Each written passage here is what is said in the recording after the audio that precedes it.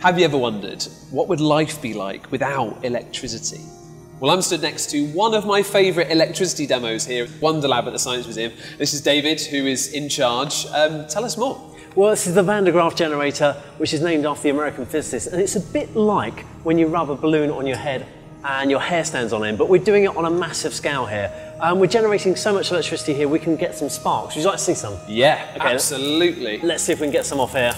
Oh, yes! And you can see the hairs reacting. I love the hair dancing. So that's that electricity jumping through the air, isn't it? And causing a spark and then making its way to the ground. But here's the thing, David, all right? I do love it, it's one of my favourites, but I've also spotted this.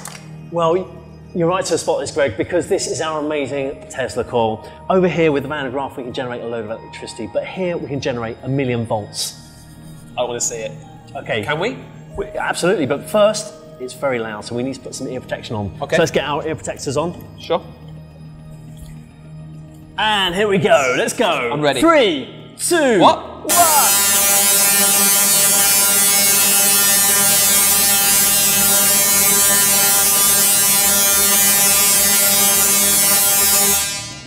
Oh, yes!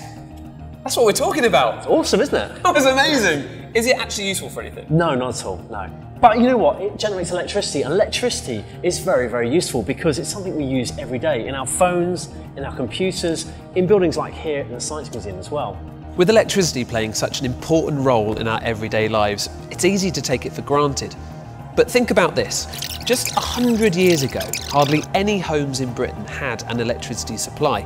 And even today, more than 1 billion people in the world don't have electricity supplied to their homes. Have you ever stopped and wondered what your life would be like without electricity?